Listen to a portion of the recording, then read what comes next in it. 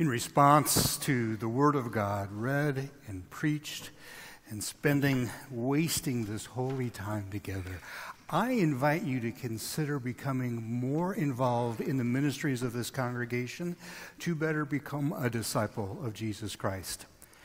And we can start that by reciting our faith through the words of an ancient creed. Would you please stand and join with me? Brothers and sisters, what do we believe?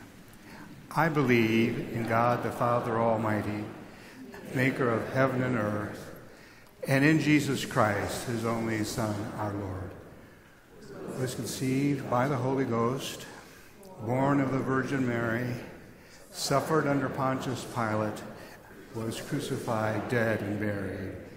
He descended into hell. The third day he rose again from the dead. He ascended into heaven and sitteth on the right hand of God the Father Almighty. From thence he shall come to judge the quick and the dead.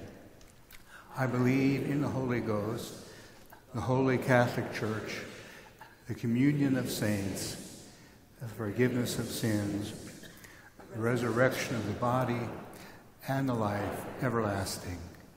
Amen. Please be seated.